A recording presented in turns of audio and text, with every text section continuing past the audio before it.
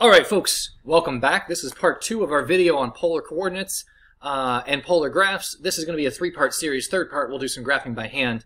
This second part though, we're just going to explore the two most common other types, non-circular types of polar graphs, that is rose curves and dimpled circles, or circles with a hole in them.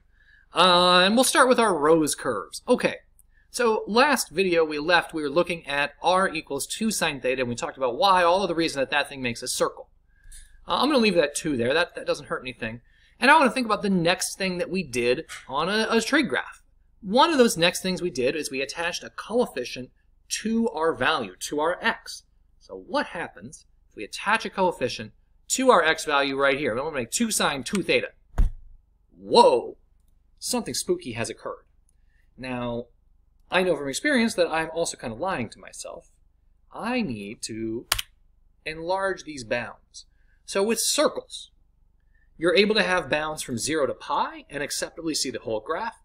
But with any fancier curves, you really do need to go all the way around the circle to see really what's going on. Okay, so what in the world have we created? Well, it kind of looks like a flower, right? I think that's what the first people that kind of figured these out thought also, was that, hey, this looks like a flower. And so they gave this the name rose curve. Now, does a rose look like this? No. Not at all. I've been playing a lot of Animal Crossing. I know what roses look like, and they don't look like that. But we're going to pretend anyway, and we'll just go with a standard established name. So we have this flower-shaped curve. Interesting. Why do we think it has this shape? Well, it all comes down to what happens when you add a coefficient here.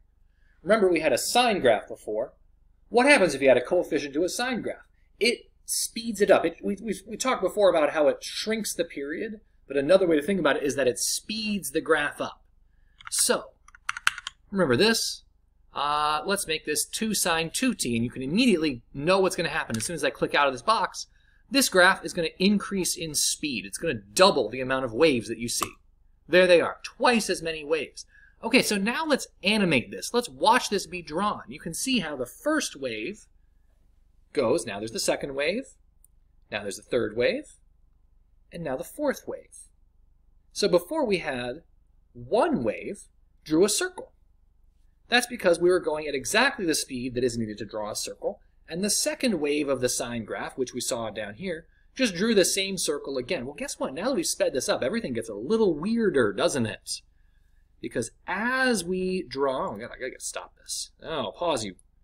As we draw the first loop of sine, it's basically trying to draw a circle, but it's being squished into just 90 degrees worth of angle instead of 180 degrees worth of angle. So the whole circle, which no longer looks like a circle, it looks like a petal of a flower, is now been squished into a smaller space. And now, instead with the sine graph, when we would then go negative and just draw over the same part of the graph again, well, what's going to happen? The angle is going to be in quadrant 2. Sine is negative in quadrant 2, so the graph will actually appear in quadrant 4. Okay, now we're going to go to quadrant... Did I say sine is negative in quadrant 2? Sine in general is not negative in quadrant 2. I thought that sounded wrong. But sine of 2x is negative in quadrant 2 because it's been sped up. Okay, so now we're going to travel to quadrant 3 where sine of 2x is positive. Notice how the graph is again drawing along the positive radius line. There she goes. And now we're going to go to quadrant 4 where sine of 2x is a negative graph. And we're going to finish out this rose curve with finally drawing the quadrant 2. So I think personally it's very interesting to watch these be drawn because they don't get drawn in the order you'd expect them. I would expect them to be drawn in order, 1, 2, 3, 4 or something. But they're actually, it's kind of much more beautiful than that. They're drawn in this smooth curve way where you could imagine that you never pick your pencil up off the paper and you never even make your pencil make a sharp corner. It's like if this was a roller coaster, this could be a roller coaster, or you could drive on this smoothly and you would get the full graph, which I think, the rose curves are pretty, but watching them be drawn is actually really what I think is beautiful about them. Okay, so let's pause this rose curve. And you can see kind of, okay, that we get... we had 2 sine of 2t, and it's interesting, we had 2t, but we got 4 petals.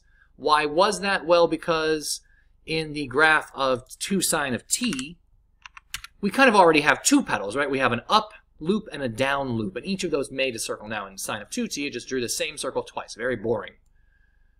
But now if I have 2 sine of 2t, from 0 to 2 pi, which is where we're going, we have 1, 2, 3, 4 parts of the graph that get drawn, and since they don't overlap each other, they're drawn as 4 separate petals. Okay, let's explore. So what if I put 3 in here? What do you think we'll get? Do you think we'll get 6 petals? Right, because it'd be twice as many parts of the graph? Let's see. Oh my gosh, we only get 3 petals when this happens. What in the world is going on here, right? Wait, let's explore some more properties. So what if I make this 4 theta? Will I get 4 petals or 8 petals? Let's try it. Looks like we get 8 petals. Very interesting. Okay. What about 5 theta? 5 petals or 10 petals? Looks like we get 5 petals. So it seems like this is related to maybe the even and oddness of the little coefficient there. The number of petals appears that when the coefficient is odd, that's the same number of petals, and when the coefficient is even, like 8, we get double that number of petals. We get 16 petals. You can count those if you want. Pause the video, give those a count. Why does this happen? Well, let's go back to 3t, for example. All right, you can see there are indeed more functions of the, like more waves of the graph, so you would expect there to be 6 petals, but look at what happens when you play it. We'll draw 1 petal, 2 petals, 3 petals. We're back to 0, and at pi, it then just traces over the same graph again. So that happens whenever the coefficient is odd. It shrinks this sine graph down in such a way that the second trip around is just drawing over the same graph again. That's why we have this weird petal relationship going on. All right, pause you. So what can we do? Well, let me make this. This is too big. Let's make this back to 3. I like the 3. What happens if I change the coefficient down here now? It just gets bigger or smaller, right? 5, 1, 8. Let's put that back at 2. Right, so changing the coefficient out there, still just like the circle, changes the kind of like, we'll say diameter, even though this doesn't really have a diameter or a radius anymore. It changes the size of the whole shebang. Changing the coefficient changes the number of petals. There's one more thing that we can change. We can change the function. What if I make this 2 cosine of 3 theta? And you can observe something really interesting. It's the same graph, except it's rotated slightly. By how much is it rotated? This one looks like it's been rotated about pi over 6. And really, if you think about it, it's really makes sense with respect to sine and cosine. Sine and cosine are just shifts of each other. So you should imagine that these graphs are just shifts of each other as well. So let's look at this cosine graph. So let's see, 2 cosine 2 theta, same deal, 4 petals. 2 cosine 4 theta, 8 petals. 2 cosine 8 theta, 16 petals. The key difference, let's go put this back on 4 theta. No, there's 34 theta if you want to see it. Put this back on 4 theta, the 8 petals. The main difference, that's kind of nice looking, I like that right here, is that the cosine graphs, all of the rose curves with cosine, whether it's 2 odd or even petals, start on the x-axis. Right? So you can see how this graph starts on the x-axis, and this one hits all the axis, although it won't always do that. But it will always start on the x-axis. The sine graph, on the other hand, will always start between the axes. This one ends up hitting the negative y-axis for some reason. Why does that happen? Well, because sine starts at 0 and has to grow. So the first petal starts at 0 and grows out. Well, the cosine graph, so let's make this 2 cosine 3t, starts at its maximum value. You can see the cosine starting at its maximum value, which is why the petal starts at its point. I'm pointing at my screen, you can't see that. Why the petal starts on the x-axis, and then as cosine shrinks, shrink, the curve goes to 0. And then as the cosine value becomes negative, we draw like the other petal, we draw the third quadrant petal, and then cosine returns to positive, and then cosine returns to its minimum and hits that positive x-axis again. All right, so these are rose curves. So here's our recap of everything about those rose curves. They are always going to be centered at the pole, which is our fancy polar name for the origin, but the pole. The equations are r equals cosine of b theta and r equals sine of b theta. They correspond to a period change of a normal sine or cosine graph. To find the number of petals, you can look at the b value. If b value is even, you have 2 times that number of petals. If b is odd, you have exactly that number of petals. You really do have 2b petals. I'll say star, really 2b, but they're on top of each other, is what's happening there, right? It's not that it's odd numbers are so magical. It's just they line up in a special way that they end up on top of each other, and it only looks like you have B petals. Cosine roses always start on the x-axis, while sine roses always start at the 0 axis and go out. The petals are always equally spaced for both. If you have a coefficient out front, that changes the size of the rose curve. So again, now these are way less important than circles. I said circles show up in calculus all the time. Rose curves show up in calculus some of the time. Most of the time, they'll give you the equation of the curve and say, here's the curve, here's its graph, here's its equation. Do something to it. But you don't have to graph them by hand. But if you did, now you should know enough to have a basic idea of what you're looking at. So if I give you the equation, r equals 4 sine, let's do cosine, 4 cosine of 4t. Okay, I would look at this and say, okay, a couple things. Cosine means it's going to start on the x-axis. 4t means I'm going to have 8 petals. And the 4 out front means it's going to go out to 4. So it's going to go out to 4. So if we were to try to draw this beautiful flower, this is going to be a terrible drawing, by the way. I hope you're prepared. We'd go out to 4. I would start on the axis and draw 8 petals, so I would draw a petal like this. I don't know where the other petals would go. I guess 8 petals would go evenly on the axis. I would have a petal here. This is clearly going wrong somehow.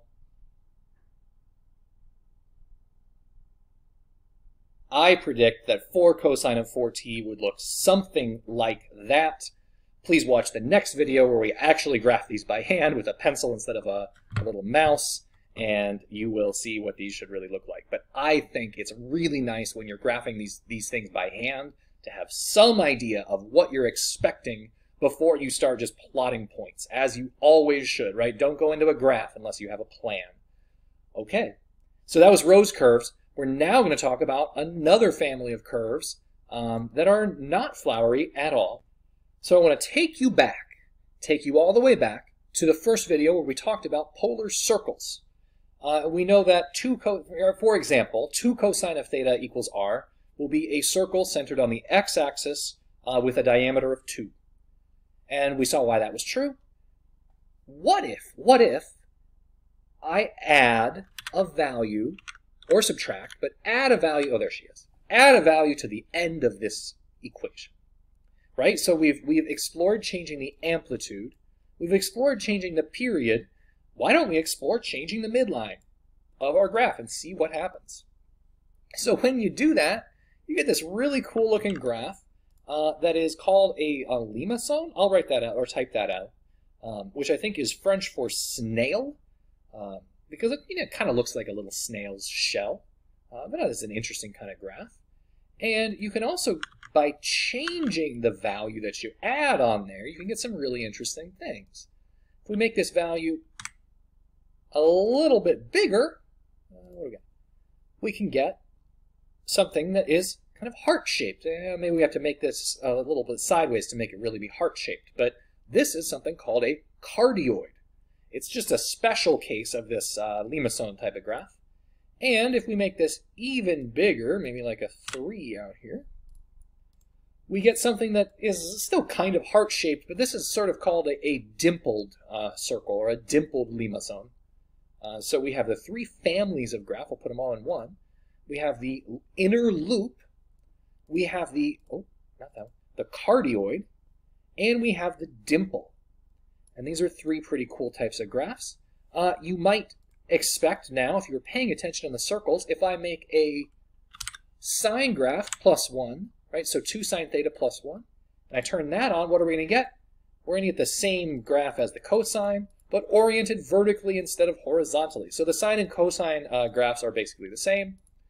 if I want to make this into a, let's see if I can make a really nice cardioid. What if I make that negative? There we go. This is a graph that expresses all of your feelings about mathematics right now. So, you know, here. Ooh. There. So this can express all of your feelings about mathematics. I know it's also prom season. You know, you're feeling like you want to ask someone to prom. Why not ask them with r less than or equal to -2 sine theta plus 2? I think would be a really nice, you know, gesture to give to someone that you really, really like. But anyway, jokes aside, why do these graphs look this way? Why do we have an inner loop? And why does that loop disappear with certain values and just completely start to flatten out? Why does this happen? Well, let's take a look at our other screen here, and we can see maybe why. So I need to get rid of you, and I'm going to add, first we had +1, right? Think about, before I click out of here, what's this going to do to the graph? It's going to take this graph with an amplitude of 2 and move it up. I also changed the period back to 0 to 2 pi, so we're at the basic period again. Okay, look at this graph and see if you can see right away why this graph will have a smaller inside loop. I think it has a smaller inside loop because of what I boxed right here. You can see how when the graph goes below the axis, it's now smaller. The amount of time is less than the time when the graph is above the axis. So let's watch this be drawn. Let's just animate it here. So we first draw the large outside circle. Then we draw the small inner circle. Notice how the small inner circle corresponds with this time when the graph's below the axis. And we finish the outside loop. And because it's coming from a single theta, there is just a single graph going on here. So, well, does this make sense? Let's see. Let's change this to sine. You know, see, let's play around. Okay, so sine is actually really nice to see because you see the entire outside circle drawn. Actually, not the whole thing. Then you see the inner loop drawn, and then you see the outside circle completed as we go back to 2 pi. So that shift of just shifting the midline up by 1 unbalances the two circles that are drawn in the graph, and that's why you get those nice smooth inner loops. Okay, what happens if they're equal? 2 sine t, I'm going to keep it on sine because we're kind of used to sine graphs. What if I make them equal? Well, 2 sine t plus 2 is going to have an amplitude of 2 and a midline of 2, so it's going to touch the axis of 0 at just a single point. Guess what happens, right? When we touch this axis at 0, that's what makes the heart shape. The point of the heart is where the sine graph has its only 0. And that's why we don't have an inner loop. There's no time where the radius here is negative. The radius is always positive as you go around, but it spends a little less time in each of these quadrants, or its behavior is a little different because of how it's been shifted around. And hopefully you can now see maybe, what if I make this 3? That's going to move the graph so that the graph of sine here has no zeros. It's fully above the axis. Which means the graph is always positive, never 0. This is the closest point right here to the graph being at 0, but it never reaches it. And so we get that nice little dimple. You can see the dimple drawn as the curve moves around. Right, as the little sine graph kind of wiggles down towards its minimum.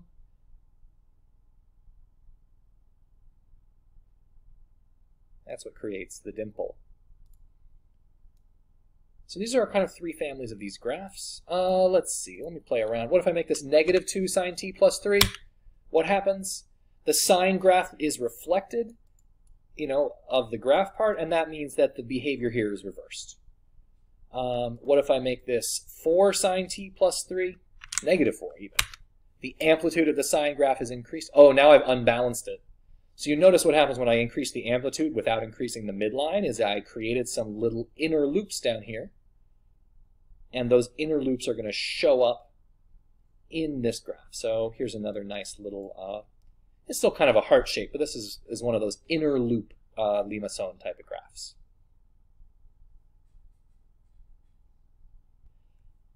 I've been saying a word a lot, and that word is Limacon. This is how you spell it. It's that C is got a little doohickey down there on the bottom. I got no idea what that's for, but they are a very common type of polar graph. If you ignore the little C, then you're going to the Limacon, which is where you go if you really like beans and you want to dress up with all the friends that like beans. But we are not going to the Limacon. We are going to talk about limacons instead. All right, so let's do our little recap of limacon curves again. The general form for a limacon is r equals a cosine of theta plus d and r equals a sine of theta plus d. It really is that d value that causes the limacon-ness, but we do have to actually consider the a value here when we're thinking about the three types. So the three types of limacon are inner loop, heart-shaped, which is called a cardioid, and dimpled. The inner loop limacon, when does that happen? Sorry, cat. When does the inner loop limacon happen? That happens when A is greater than D. That is, the amplitude is greater than the vertical shift. When that happens, there will still be part of the sine or cosine graph below the x-axis that creates the inner loop. So that's your test.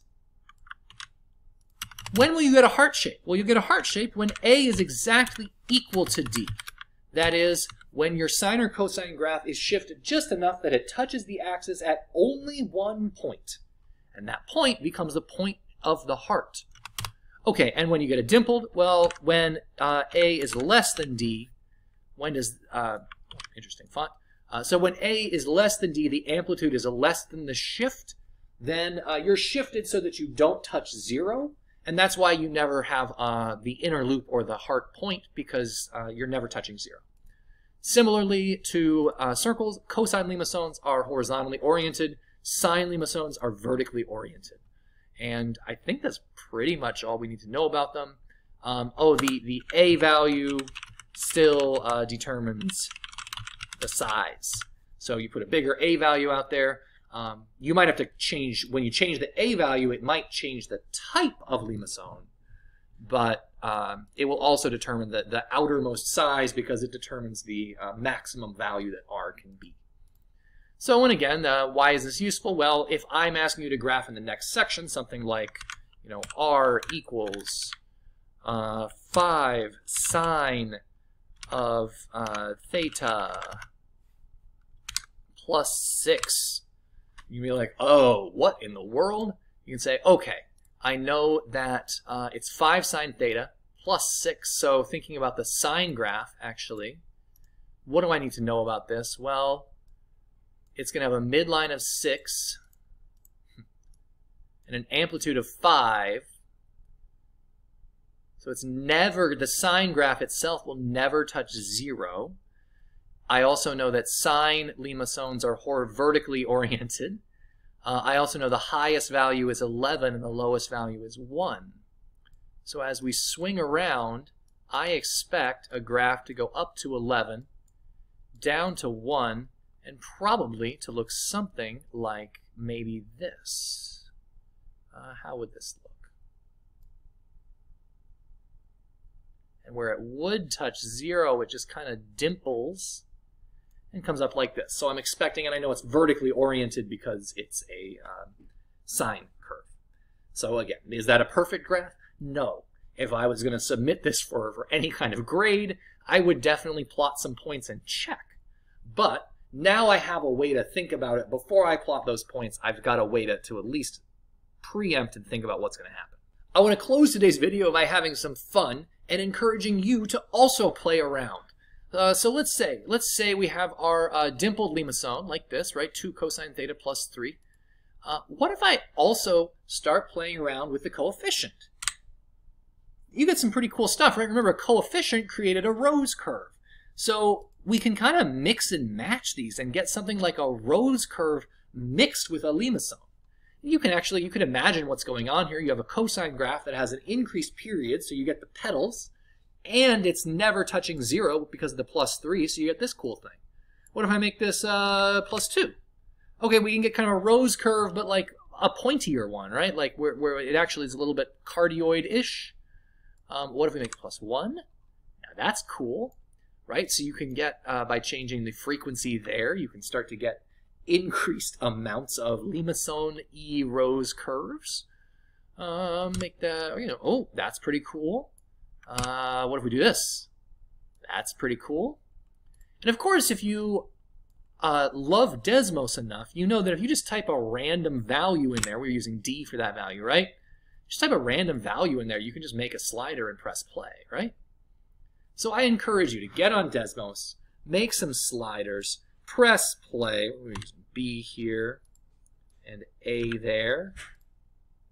Make some sliders, press play, mess around, have fun. That might be too much fun. Mess around with these, have some fun, really explore what polar graphs are, and then also once you kind of find something cool, maybe pause those sliders. Ooh, pause. And take a second and stop and try to figure out what's going on with those specific values, right? What does a negative 7.6 do to the period of a graph that's causing this to happen? What does a 9.6 cause to the midline that's causing this to happen inside? So that's where I'm going to leave you with this fun, lovely image. Just let that kind of breathe. So, as always, please do tune in for the next video, where we'll talk about how you actually graph these by hand. And I'm going to go switch over to my tablet and we'll plot some points pretty mechanically. So please do stick around for that video. Leave some comments below if you have any questions. Don't forget to do your homework. And folks, goodbye. I'll see you next time.